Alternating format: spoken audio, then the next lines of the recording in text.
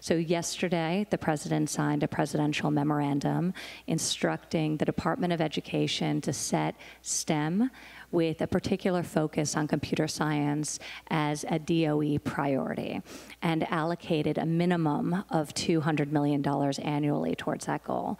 So now we talk about inclusion and diversity, and it was mentioned earlier, when it first started out, there was 180 girls in the program in 2 years. So we have to do better. We are going to do better, and this is a giant leap forward in that direction.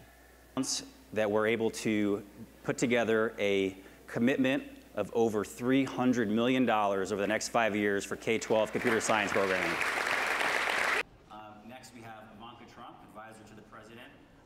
Because of Ivanka's leadership and vision on this issue, has led to the announcement that the White House... The private sector companies represented here are the largest private sector coalition globally ever for computer science in America's schools.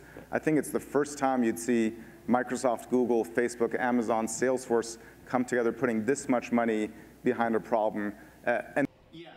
We do several things. First of all, we believe equality starts with education, so we've been investing in education for years. But I think the most important thing that we do...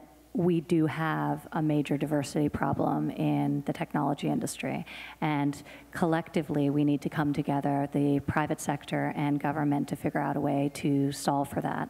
So as part of the instructions and the guidance to the Department of Education, we are requiring that these grants be looked at with gender and racial diversity in mind. And that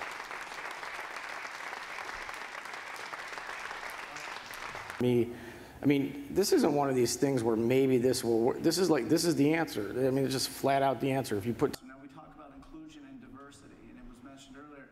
When it first started out, there was 180 girls in the program in 2 years. Knowing how to code is really foundational towards success in any industry, not just sort of tech narrowly defined.